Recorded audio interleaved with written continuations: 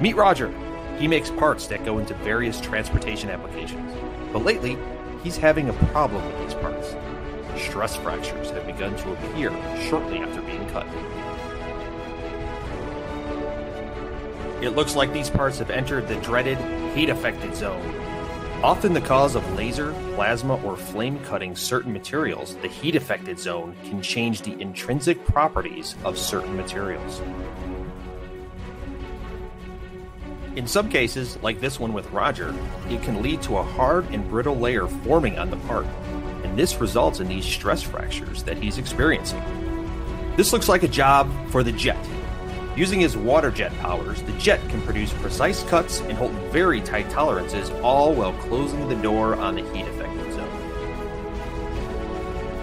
What this ultimately means is waterjet's ability to cut without interfering with the inherent structure of your metal. And it also produces a relatively narrow curve. This reduces the amount of scrap material produced by allowing uncut parts to be nested closer together. Don't miss the next episode of the League of Fabrication when we find out about the rise of the flame cut.